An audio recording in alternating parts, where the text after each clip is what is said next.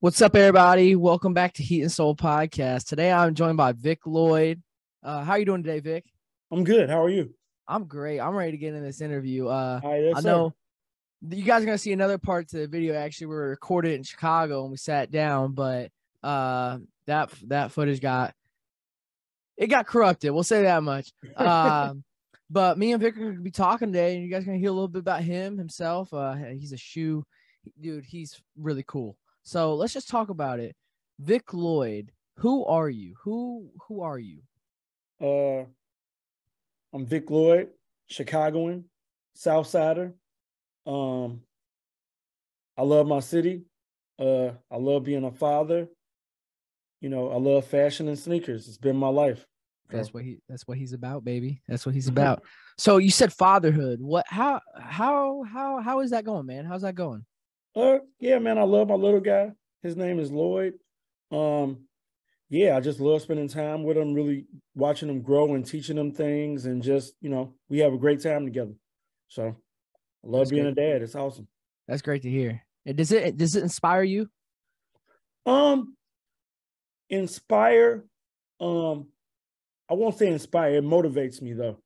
Okay. It motivates me to be better for him, and like just trying to just show him, the way to be a man and grow up in this world. So, okay.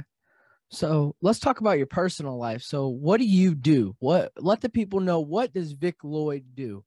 What is he? Yeah. I do a lot, but I DJ. I design clothes, done some collab sneakers. A lot of different things. Swiss Army knife of people, I guess. I do a little bit of everything. That is very true. My pandemic passion became golf. I started golfing. So really, really found a new love out of something that I never thought I would get into. So that's been amazing. So, yeah. I mean, there's a lot. We'll get into all that in the video. You guys will hear all about it. But let's start from the very beginning. How did you grow up? Yeah, so I was born in Chicago. So for a while, my mom moved to Topeka, Kansas. So I moved to Topeka with my mom from the time I was like 3 to 10. But I was always spending my summers back in Chicago with my dad. And then like when I was 10, I started living in Chicago full time and would go visit my mom part of the summer. So that's really how I grew up, like mix of like small town and big city. I guess it kind of made me aware of like a fashion sense of like really having two different opposite poling things kind of pulling against each other. So yeah, that was cool. Yeah. That's real cool. Like when you were growing up, were you into fashion? Was fashion a big thing for you? Like, especially being from Chicago and seeing everything. So was fashion a big thing for you back then? Fashion was more so a thing I was exposed to a lot because living in Chicago with my aunts and my grandmother, I used to just go shopping with them every Sunday when I was growing up. Okay. So I just used to be around clothes and picking stuff out. And then as I got older, kind of using that to develop my own style. So, I think from that, I still have that bug is I go shopping all the time. I just love to go shopping, whether I buy something or just seeing what's new. Like I just like to go shopping and checking stuff out. That's dope. Because does that give you inspiration for your clothes, like what you design? A little bit. Does that ever give like? Do you ever see something? Because we talked about art, and do you ever see something because you really like going outside and seeing stuff outside? It inspires you, correct? Yeah, I'm a people watcher. I pick up stuff from looking at all different types of people going to work, people going to play a sport, and just certain things like accidentally might just come up of a colorway off of like two things I saw on the street that like, I was like, oh man, those colors kind of weirdly go together. Like stuff like that. You got to kind of be inspired by your surroundings. Yeah. I remember we were sitting down and you were like talking about leaves and how like the color palette, like colors mixed together. And that's really cool, man. How that like you think outside the box. You know what I mean? I try to a little bit. Yeah. You do. Your stuff is very cool. I'll throw a picture up on screen of his shoe. or his shoes, his multiple shoes. Yeah. Don't underdo it, but no, he's got some really dope sneakers. Brands, talk about your brands, your Yeah, so brand wise, I have a Free Agent.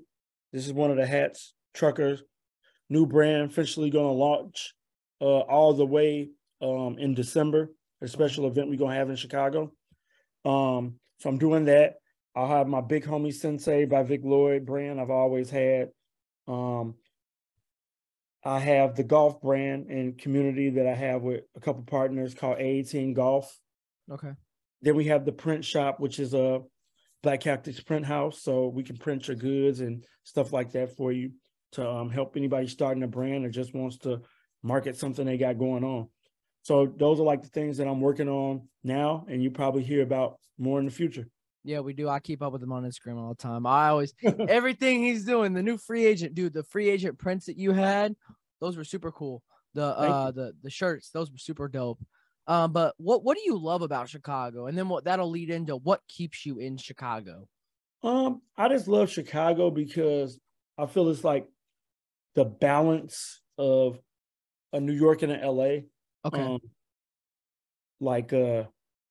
Just like I'm pace wise, like New York's very, very fast paced, and LA is more slow, more chill.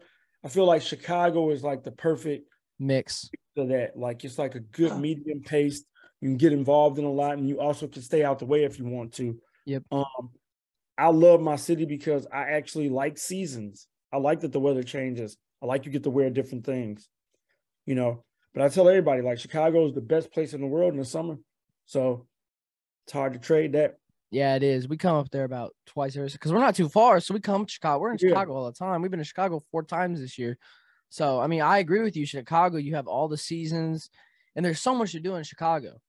Exactly. There's so much to do, and there's reasons to say. What keeps me in Chicago is I always preached that I wanted people to love their city and it's going to love them back, and that we didn't have to go to other places, New York, LA, Atlanta, Miami, any of those other places to be successful. We could be successful in our own city and build a culture here where people can expand what they're doing and build an industry here.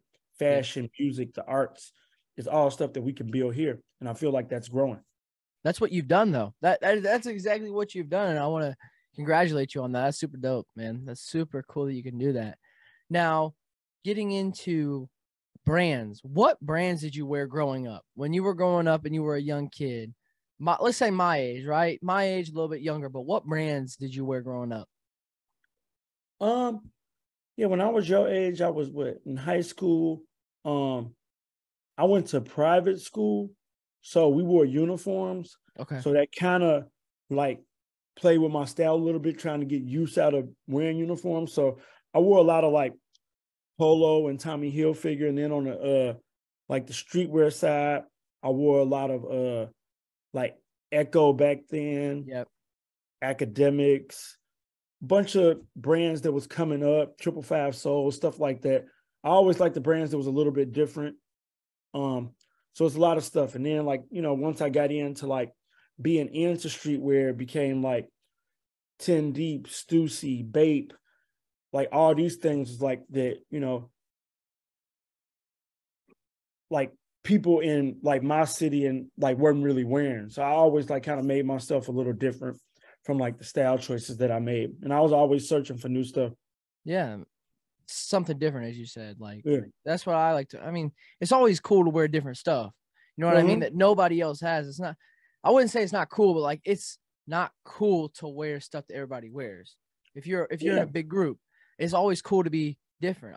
That's how I feel, at least. Yeah, I think it's real cool to stand out and be yourself. And I feel like the easiest way to define yourself is by the things you decide to put on. Yeah. So that's what I usually tell people is like, you know, if somebody doesn't know you for anything, you know, they see your style, they see what you have on, they see what you put on, and they can gather from that. So who or what influenced you in fashion? And then we'll get into DJing. Like who or what influenced you into those type of things? Well, influence is like kind of like a hard to say, because like I just influenced by so many things.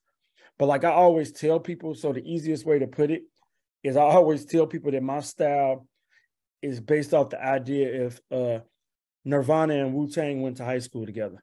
Like, that's kind of like alternative hip hop, like all of those grunge, like street, like all those things are mixed into my style to kind of make me who I am. Okay.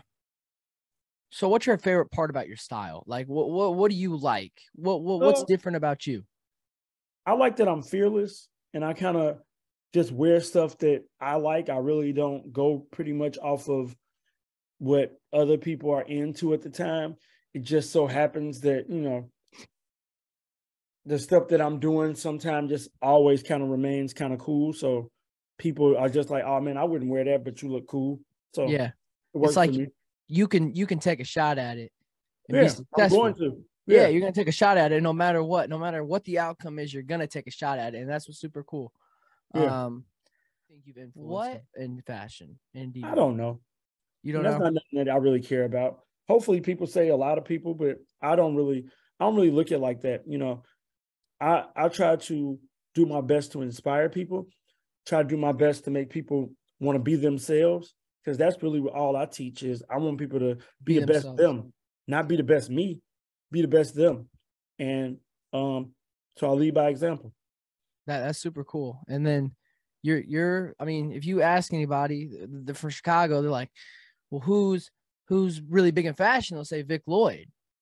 Well, yeah, I'm up there, I guess, but you're very humble about it. Well, I just try to be the best me, man. And me, I'm trying to work hard. It's a lot of goals that I still want to accomplish and other things that I want to do. And so I just try to focus on keeping my head down and accomplishing those things and not really get too caught up in the hype. Okay. Can you tell them about Fat Tiger and what Fat Tiger was when you were? Okay. Yeah. Well, yeah. Fat Tiger. Fat Tiger is still, that's our family. That's, we did that. Fat Tiger was open for almost 9 years. And we just did something different for the city of Chicago, just brought a different lens. And, just sometimes certain things just run their course as far as how you look at something and do it. So I feel like Fat Tiger is our family tree, and we all still attached to it. We all brothers still. And but everybody's just kind of doing their own thing, going on their own journeys. And who knows, maybe in years, do like a reunion Wu-Tang show or something. That's super dope because and then like you talk about what you did for Chicago and what that meant to Chicago, and that was super cool. That was super cool. And what I mean, Fat Tiger, what was it? Can you explain to people what it was? So Fat Tiger was basically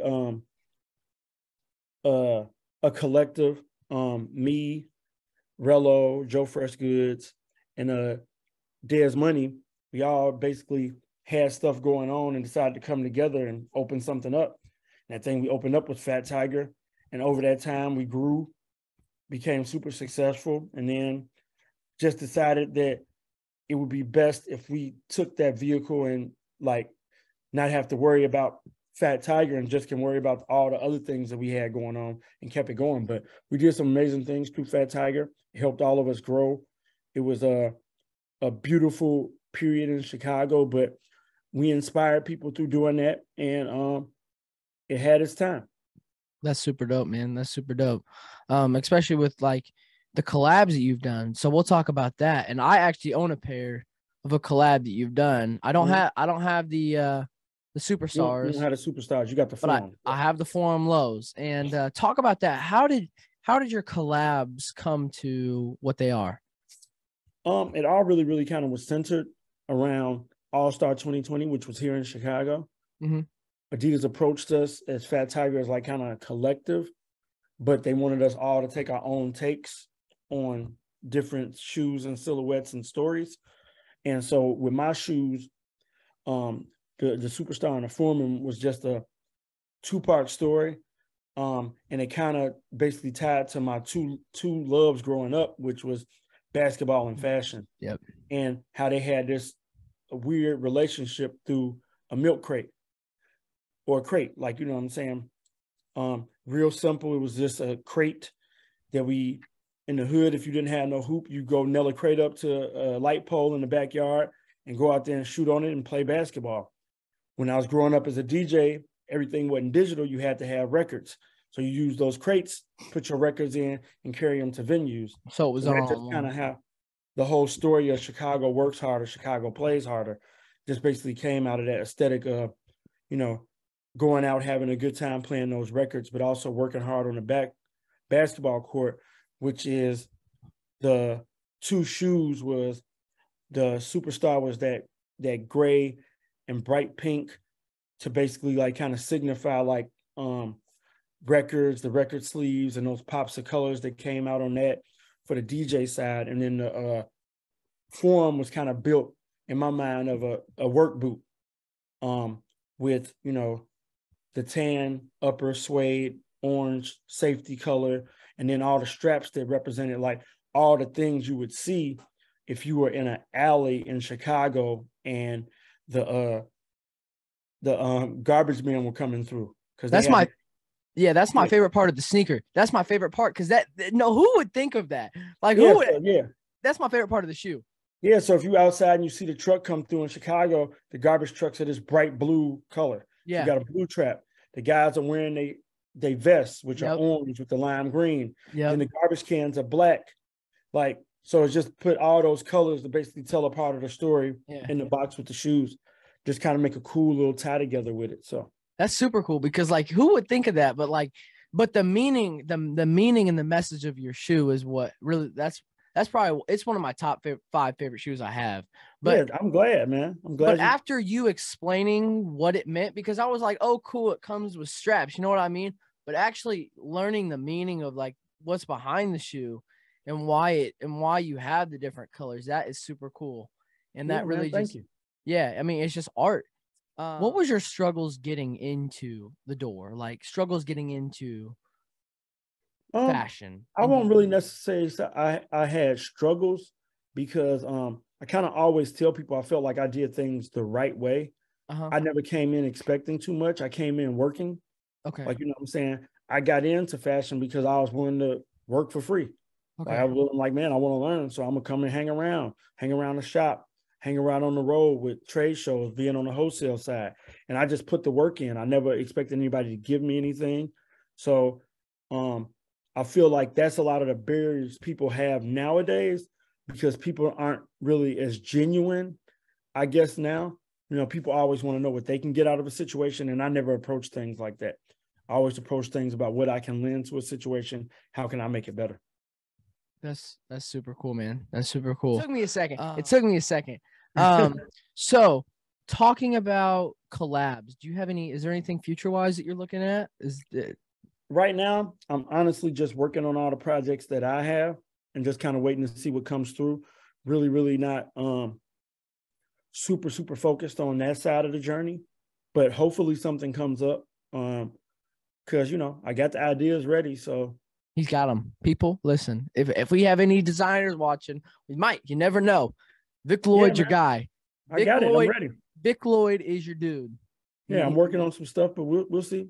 Yeah, we'll see what happens. I mean, I'm really excited for the future, but in the meanwhile, we'll go grab some chocolate cake. Yeah, man. I want the tiramisu. I think that's what you got. Yeah, I think I got the chocolate cake. Yeah. All right, people. We'll see you there. Yes. All right, man. Peace. All right.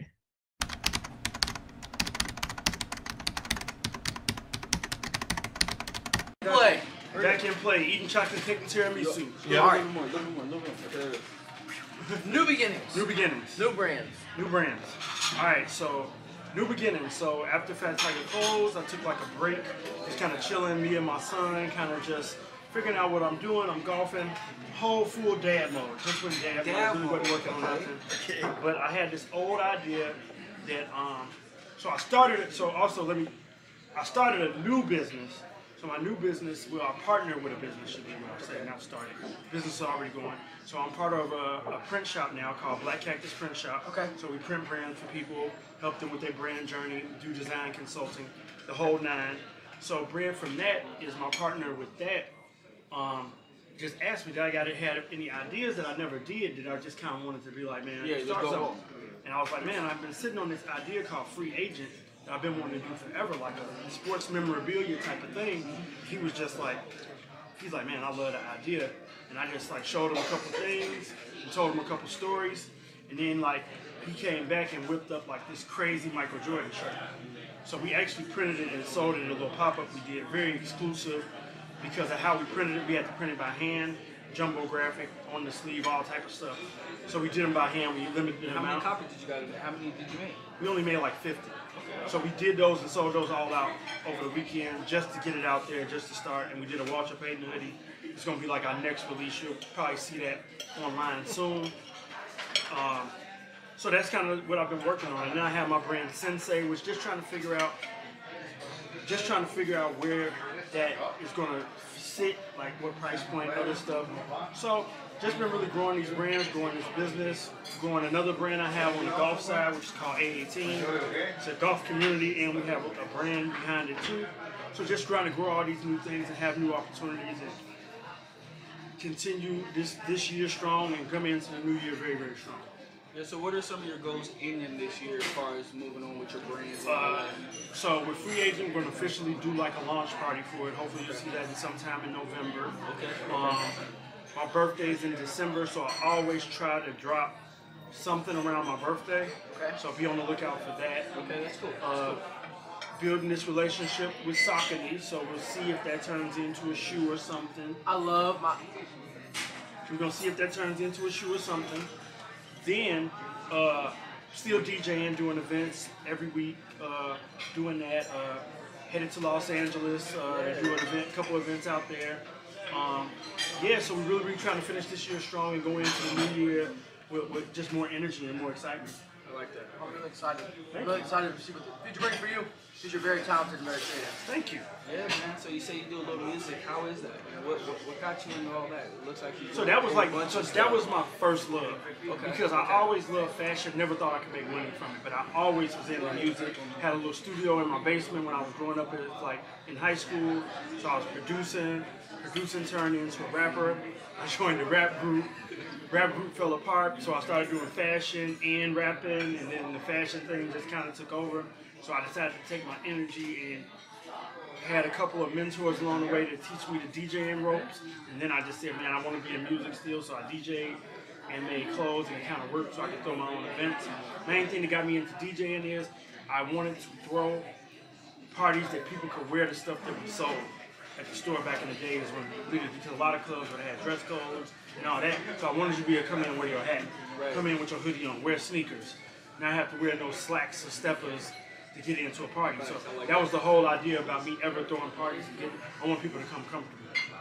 I like that. I like That's that. super cool, man. Your story that you have, as I said, I'm really excited to see you grow. Thank you. I appreciate it. Go keep on going. We're going to get maybe an invite coming up to when your new clothing line comes out, or at least a heads up. Yeah, we're going to post everything. We'll put it on the IG. I'll make sure I send it to you all so you guys will know if it's like on the weekend that y'all can make sure y'all can try to get up and come check it out. Because it'd be dope for you guys to do a recap on it.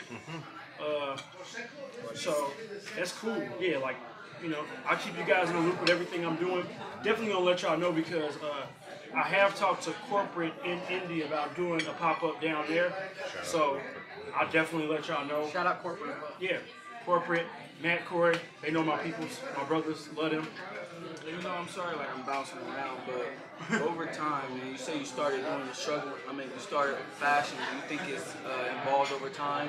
Like getting into fashion, or just getting into fashion. Is it easier for people to create? Is it easier for or no? So that's it's a double-edged sword of a question. Yeah. Because right now, the entry point is as low as it has ever been, ever. But the idea of it becoming successful is harder than ever now. Right. Okay. Like you can get into it easy. Easiest way to get in, because you can get into it with 2 shirts. Because everybody does clothing. Because you can print it anywhere. It's instant prints now. You can do like a direct-to-garment print, so you can buy 2 shirts, get 2 shirts printed. For say you get 2 shirts printed for it costs you $30. You can go sell those shirts for $40. You sell one of those shirts, you're in it. You made it, so you're in the game. But now, for it to become into, because my whole thing is I say when you get into something, you can look at it as a hobby, but the goal of it is to be able to take care of yourself and your family. Right. And doing what you want to do. That's like, Being so that's the goal. successful with it. Being successful with it. It's like being able to take care of yourself and your family. If you can do that, you're successful with it. You know what I'm saying? You might be successful with this person you're looking at up here, but that's success. But it's harder to think it's harder now to get to that point than ever because there's so many barriers. Right. Like, you know what I'm saying? It's a lot of, it's more hard work now to separate yourself because everybody's doing the same thing. Right. Everybody's posting on their IG. Everybody's doing this. They're doing the TikTok. Everybody's doing all this stuff. So what separates you? The people that you connect with in real life is what separates you. So it's really now you got to go back to lower entry point, but you got to go back to doing things that you had to do when the entry point was higher.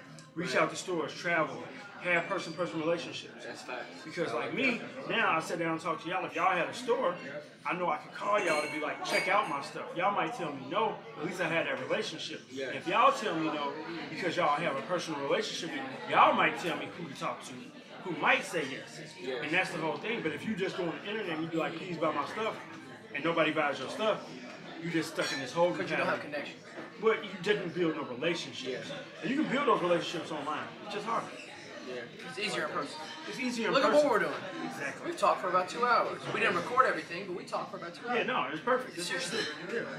But where can they find you on Instagram? On everything, Instagram, Twitter, and even weirdly, I have one thing on TikTok.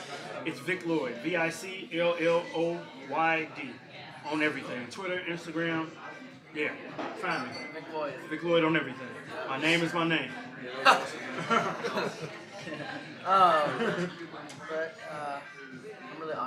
Your brands are super cool. Thank What you. you just dropped, your shirts. Yeah, you just dropped. Yeah, Yeah, just dropped. Yeah, you can get that at my new website as well, nothingbydefault.com. It's going to be our market space that we continue to build brands and place brands on. Need any printing? Black Cactus Print House. Find us on IG. Check us out. Heat and Soul. I'm part of the family now, so don't be surprised if I pop up and y'all see me interviewing somebody with the Clints. I love it. Oh, goodness. No, but it was really cool talking to you, sitting down talking to you, and we need to do another one. We have to do this. We gotta do it. Yeah, dude, I got like stories for like 3 hours. Yeah, we got. So if we ever decide, if I do something in Indy, we'll do one in Indy. We'll showcase the pop-up and we'll talk about some more stuff. We'll be there. We'll be reporting all of it. Please come out. We'll be out. We'll be all over. Yeah, pleasure. Thank you, my man. Yeah, I gotta come see you hoop too. Maybe Chicago this year. Oh yeah, if y'all here, let me know. I'm coming. Chicago. Yeah. All right. If y'all here, let me know. I'm gonna be there. It sounds cool. I'm gonna be coaching from the sidelines too. Go left. Yeah. Not right. I like that. All right, my man. Well, Kenny, did you have fun? Kenny. Of course. Dad, you have fun? You know it, baby. Always, man. No more Yankees hats, Kenny. No more Yankees hats. Turn that backwards. Last time I had a Sox hat on, man. Everybody can't be caught wearing those Chicago. I'll let you get away with the Sox. I'll let you get away with a Cincy, man. No, okay. No Yankees. All right. I got you. No Yankees. Yeah, I got you. All right. All right. Cool. Thank you. All right. Well, make sure to like, comment, subscribe. Go follow him on all social media platforms at Vic Lloyd. Make sure to follow us on social media at Heat and Soul Podcast. And thank you guys for watching. We had a pleasure having a podcast with him. We're looking forward to doing more. Looking forward. Heat and Soul Podcast. We're out.